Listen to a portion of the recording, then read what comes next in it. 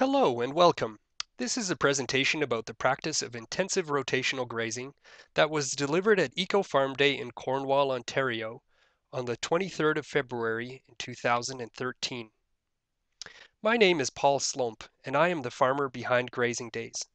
We graze 40 animals each year and sell the beef from those animals to about 250 households in the Ottawa area. Although the practice of intensive rotational grazing is quite lucrative, since we can rely on livestock to feed themselves and spread their own manure, and we don't carry any of the machinery and fuel costs related to bringing feed to cows and manure to the fields, and although grazing livestock intensively is a low stress and enjoyable way of working with livestock, I will not touch on these components of grazing in today's presentation. Today's presentation will focus on how intensive rotational grazing works.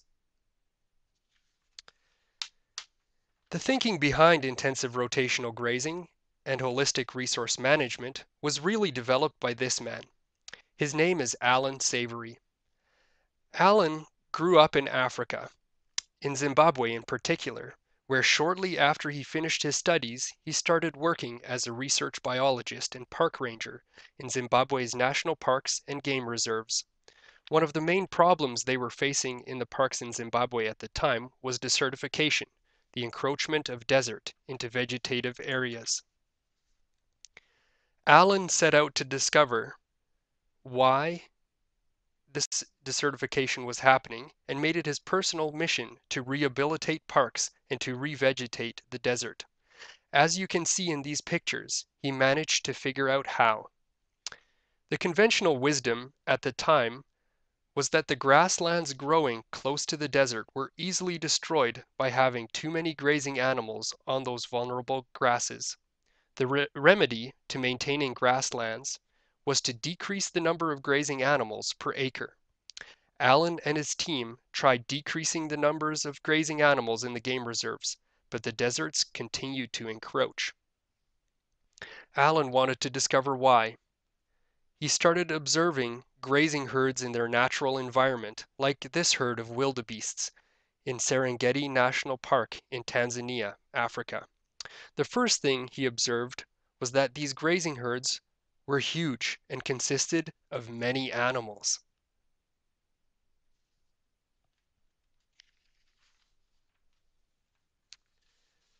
He observed that these herds follow huge migration patterns and that the herd only grazed in each location at one point during the year, and that they grazed elsewhere during the rest of the year, as can be seen on this migration map.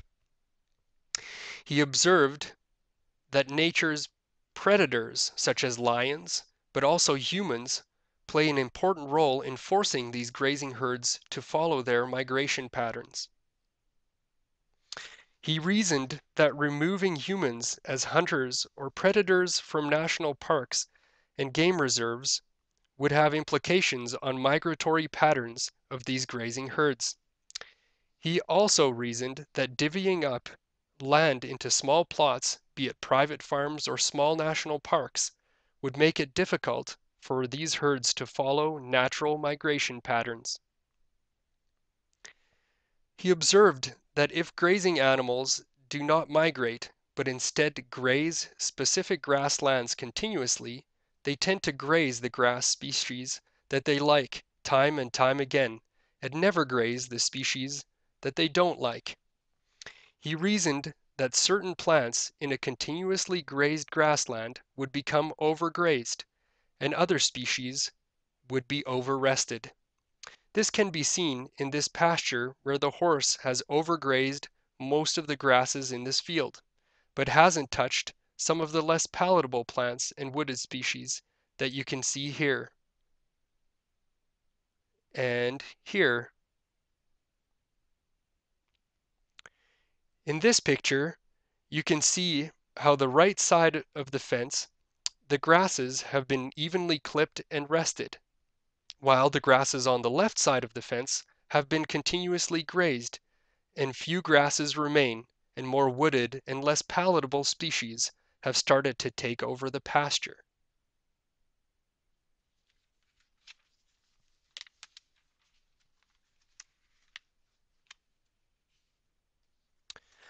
Alan Savory realized that in order to stop the encroachment of the desert, that it was not so much the stocking density or how many grazing animals were present in the national parks, but how they migrated around the park, ensuring that each grass plant had the opportunity to recover from the previous grazing before it would be grazed again.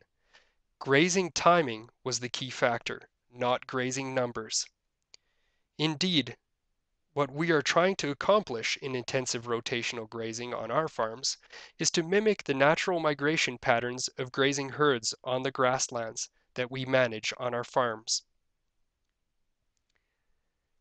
In order to better understand how this all works, we are going to talk about grass, healthy soils, the role of grazing ruminants, and the role of hooves in particular. In order to understand how grass grows, we need to imagine the soil surface as a mirror.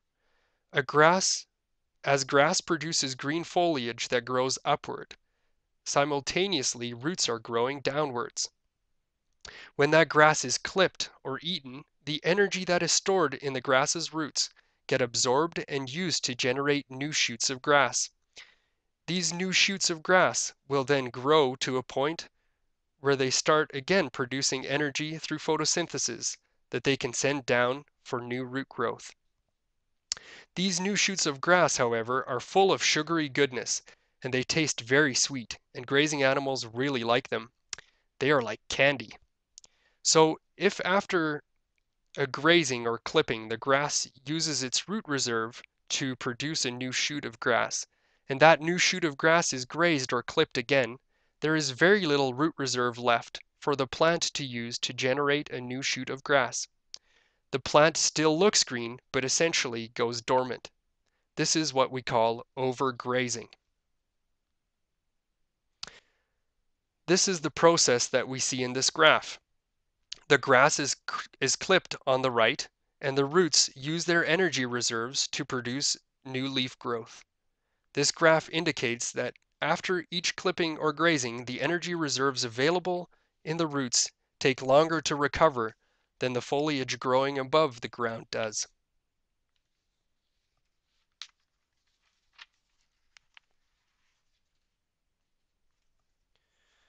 The second process that we need to be aware of in grass is that biologically, grass has reached its goal in the season if it has gone to seed. Most grasses are programmed to do this prior to the longest day of the year, and will simply hang around for the remainder of the growing season if they are not clipped or grazed. The next thing we need to understand is the role that healthy soils play in our grazing systems. Our soils are stocked full of microorganisms that are the workforce behind the communication and transportation infrastructure in our soils. These little guys are the ones who make sure the roots of our plants receive the nutrients, the air, and the water necessary for the plant to function well. In order for us to make sure that we have healthy grasses in our pastures, we need to make sure that our soil microorganisms are healthy, diverse, and strong. There are two main things that we can do to ensure a healthy soil microbiology. First, we need to make sure that the photosynthesis process is working well, that the plants on the soil surface are able to convert energy from the sun and move some of that excess energy into the roots and into the soil itself for the microbiology to use. Note that the photosynthesis process only works well in plants that are not overgrazed.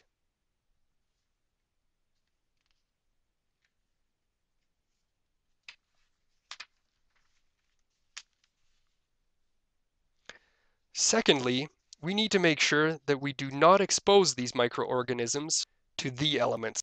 These microorganisms are very well protected in their natural habitat and have a difficult time surviving exposure to the sun, rain, and wind, or rapid fluctuations in temperature. I liken the tilling of soil to a tornado ripping through a village. If a tornado rips through a village, all the transportation and communication infrastructure will be destroyed. The villagers will most likely rebuild that infrastructure and continue on with their life. If, however, a tornado rips through the village once a year, or worse, 2 or 3 times a year, for 20 years in a row, many of the people living in that village will die or choose not to rebuild and leave. And so it is for the microorganisms in our soils. We need to protect them so that they continue to offer transportation and communication services to our plants. For these reasons, Tony McQuail, a holistic resource management trainer, refers to exposed soil as public enemy number one. A healthy soil with an active population of microorganisms does three things very well. First, it ensures that the soil is storing carbon and building up organic matter. As we talked about a few minutes ago, each time grasses are trimmed or grazed, they use the energy stored in their roots to produce a new shoot of growth above the surface. As the grass begins to grow again, however, it grows new roots. The old roots dry up and become the carbon stored in the soil. On a quick side note, although top mulching or adding plant foliage to the soil does add short-term carbon to the soil, these are highly unstable forms of carbon and are used up and rotted very quickly. It is like feeding the soil empty sugar calories. The most stable form of carbon comes from the growing and regrowing of plant roots. The second function of healthy soil with active microorganisms is the transportation of water away from and towards the plant roots. In this process of growing and regrowing roots, capillaries form in the soil where old roots have dried up and turned to carbon. These capillaries turn the top layer of soil into a giant sponge that can absorb, store, and wick away a lot of water very quickly. Only in extreme circumstances would you ever see the pooling of water on top of a field that has healthy soils with an active population of microorganisms. The pooling of water in this picture shows that these soils are poorly managed.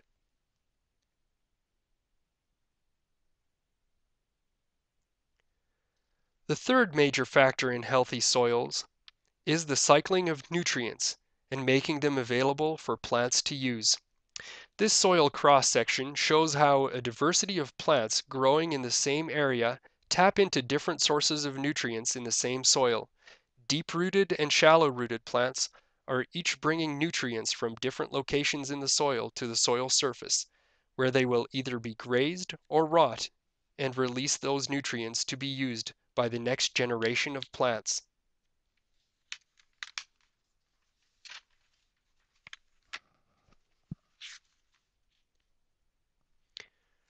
Ruminants are key to this system because they ensure grasses continue to grow and establish new roots, and they speed up the nutrient cycle. The first role that ruminants play in our system is grass growth management. In a previous slide, I talked about grasses being programmed to want to go to seed.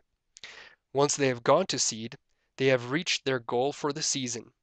Ruminants invigorate grass growth by eating and removing the older generation of grasses and allowing sunlight to shine on and stimulate the growth and photosynthesis in the next generation of grasses.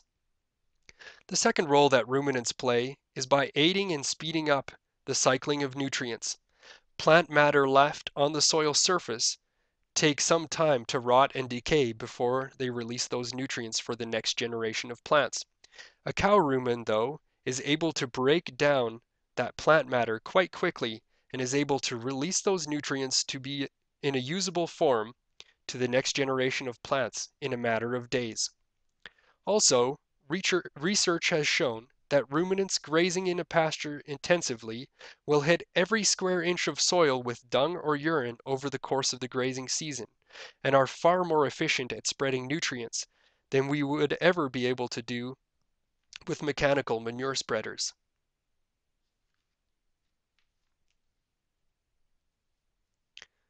Finally, two-toed hooves play an important role in maintaining healthy grass systems. Hooves play an important role in trampling down grasses and vegetation that are not eaten, especially when there are many hooves in a small area trampling down grasses at the same time.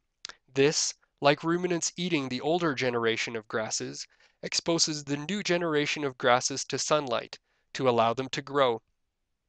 It ensures that pastures will grow back evenly for the next grazing.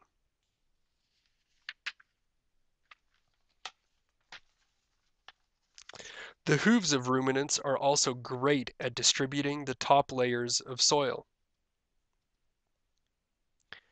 Often, after it rains, a small crust will form on the top of exposed soil, making it very difficult for newly sprouting seeds to penetrate and expose themselves to sunlight.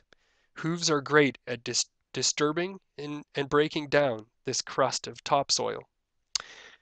The seed of some grass varieties only germinate when they have been exposed to the pressure of a hoof. Other grasses asexually reproduce when the pressure put on them by a cow hoof forces them to produce growth towards the sides rather than straight up. This results in a thicker grass mat and a better protected soil. When I observe the cow footprints on my farm, especially after wet days, the sides of these footprints are teeming with new grass seedlings.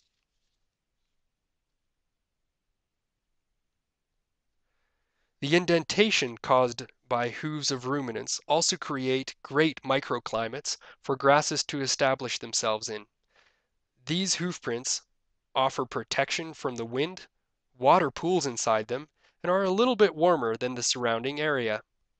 As you can see in this picture taken in the spring, this hoofprint offered just enough protection from the frost for the grasses to start growing, while the surrounding grasses were still waiting for warmer weather. Finally, hooves play an important role in breaking up and kicking around older dung, assisting in its further decay and nutrient release to the soil.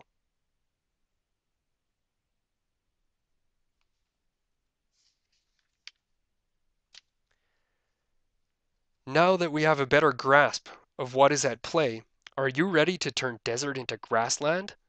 Or at the very least, manage the grasses on your farm in a way that ensures healthy plants, soil, and livestock?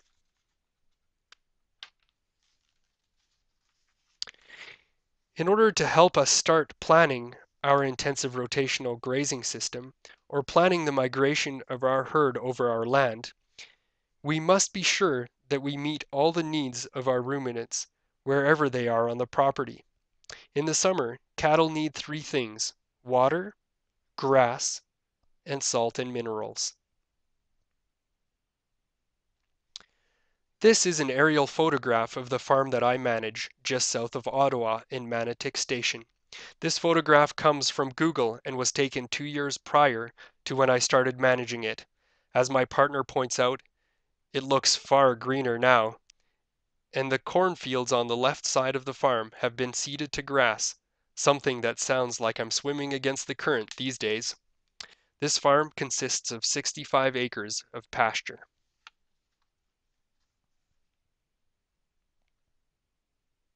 The first thing I needed to make sure of is that there is access to water. The straight blue lines represent drainage ditches which contain water that I suspect are contaminated with fertilizer and pesticide runoff. The blue circles, 3 of them, indicate ponds that are full of groundwater. All of these waterways are fenced off with electric fence, and the cows access the water out of these ponds using cow-powered nose pumps or pasture pumps. The next thing I needed to lay out was a way for the cattle to move from wherever they were grazing to get to the water source. The red lines indicate the laneways that I have laid out and fenced on my farm that allow cattle to get to water without having to walk through pastures they have already grazed or that I would like them to graze in several weeks' time.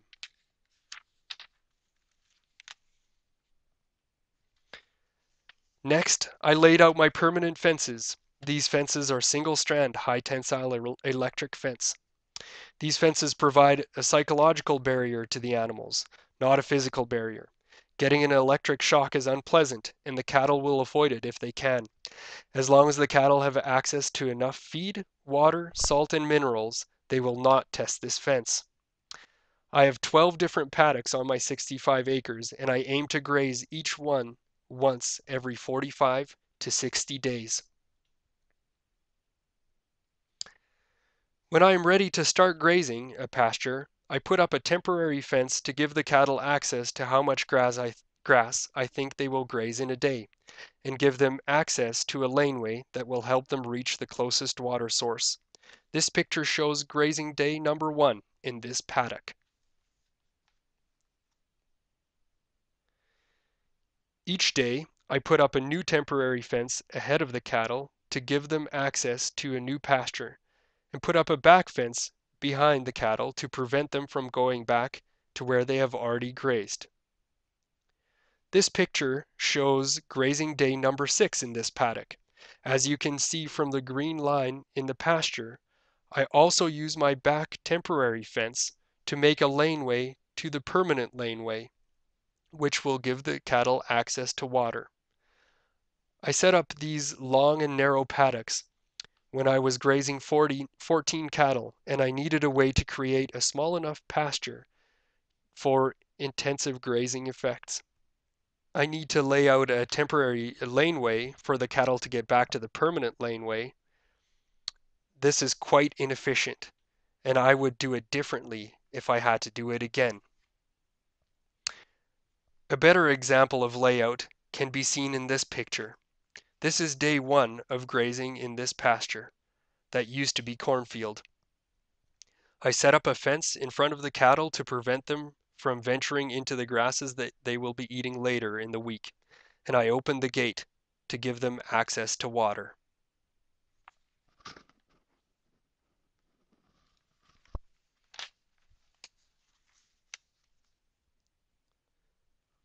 This is day number 9 in the same pasture. I set up a new fence ahead of the cattle to give them fresh grass to eat, and I set up a new back fence to prevent them from going back to where they have already grazed. I opened up a new gate in the permanent laneway back to the water source, and Bob's your uncle. I didn't have to worry about temporary laneways at all.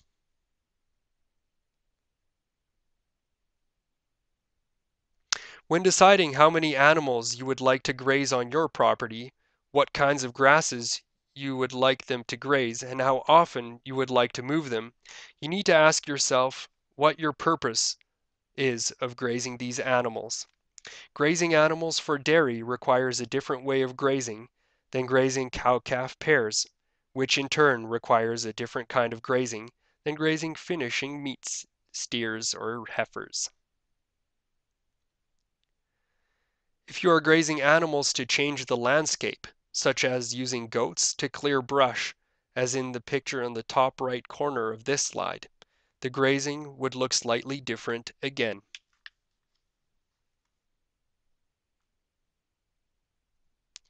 If we look at the nutrient requirements for growing beef cattle, as shown in this slide, we see that the amount of dry matter intake remains relatively constant for different daily gains. In other words, the quantity of pasture intake does not determine how much weight your animals are going to gain. What does impact the weights that your animals gain is the quality of grass that they are eating. The higher the total digestible nutrients, the higher the protein, the calcium, and the phosphorus intake, the more weight our animals will gain. This means that we need to understand what is happening to the quality of the grass in our pastures. This infographic shows that the grass quality is highest when the grasses are young, and that all of the nutrients and protein are tied up in the grass seed as the grass goes to seed. It also shows that the total forage available for grazing is far greater the closer the grass comes to going to seed. Where the two lines intersect, you get the most nutrients at a decent yield. This is the prime time to graze your cattle, when the grasses in your pasture are about to flower and go to seed. It is also the best time to make quality hay. The same nutrient requirements for weight gain exist in animals eating hay. To graze dairy animals, I want a little more quality and might graze my animals slightly before the intersection of the two lines. For grazing cow-calf pairs, yield is a little more important than quality, and I might graze my animals slightly after the intersection of these two lines. For finishing beef cattle, I would aim to graze my animals right at the intersection of these two lines. As I am rotating my animals, I want to time it so that for the next grazing my animals are eating only grasses in the zone where the quality and yield intersect. With my grazing, I am constantly prepping pastures to be at their top quality and yield stage 6 to 8 weeks from now, when my cattle will be in the pasture again.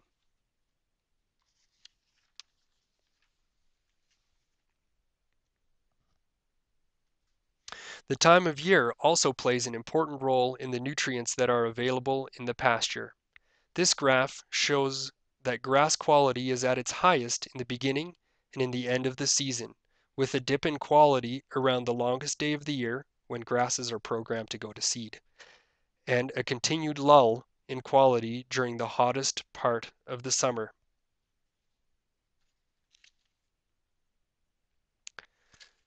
This graph shows the quantity of grass that is available and growing during the different parts of the year. We can see that there is a lot of grass growth prior to the longest day of the year, and then grass growth drops off during the hottest months of the summer to pick up slightly in the fall. Depending on what climate you are grazing cattle in, this curve might look slightly different. What we end up is this graph. This graph shows the total available nutrients that are accessible to livestock from the pastures at different points in the year. The large number of nutrients available in the spring really assist frame growth, and the upswing in nutrients that are available in the fall facilitate finishing weight gain.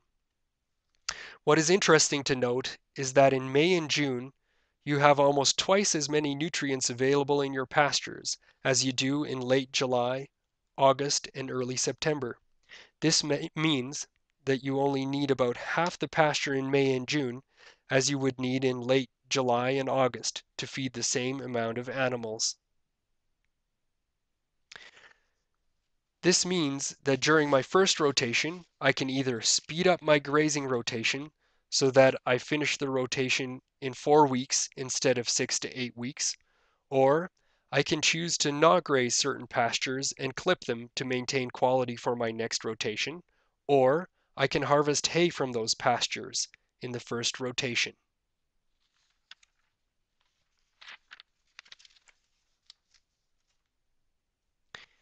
In the second and third rotation, I will need to graze all of the pastures.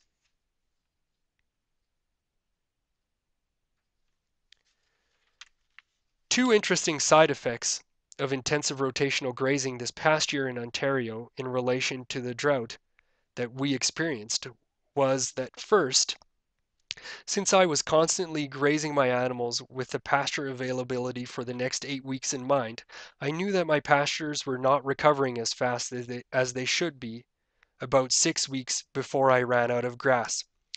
As insurance, I decided to purchase hay just in case the situation did not change. I ended up buying hay at the end of June for $20 per 400-pound round bale. 1 month later, when everyone else realized they were short of feed, those same bales would have cost me well over $80 per bale. Secondly, because the grasses in my pasture were healthy, had plenty of root reserve energy, and were growing in a sponge-like topsoil able to absorb lots of water, and the only stress that they were facing was the lack of water, as soon as it started to rain, the pastures rebounded very quickly. By the third week of August, 2 weeks after a significant rainfall, my pastures had enough grass in them to see me through to the end of the year.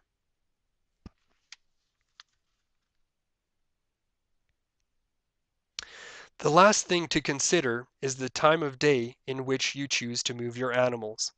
This infographic shows the amount of carbohydrate that exist in the plants at different times during the day. While the sun is shining, plants photosynthesize and produce carbohydrates.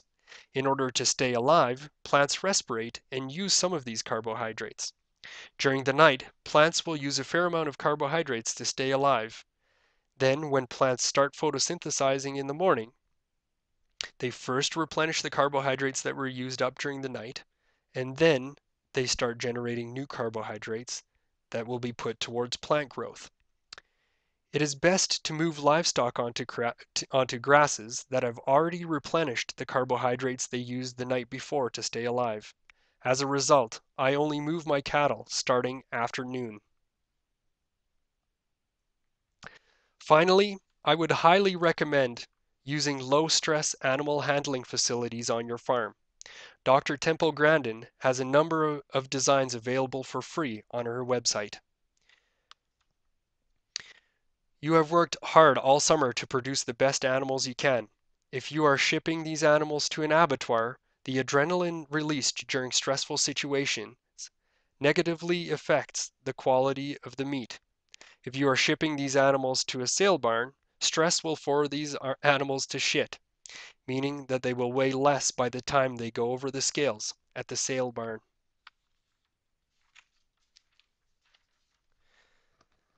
And that brings me to the end of this presentation. I hope you have enjoyed it, and please feel free to contact me if you have any further questions or would like any clarification. Thank you very much.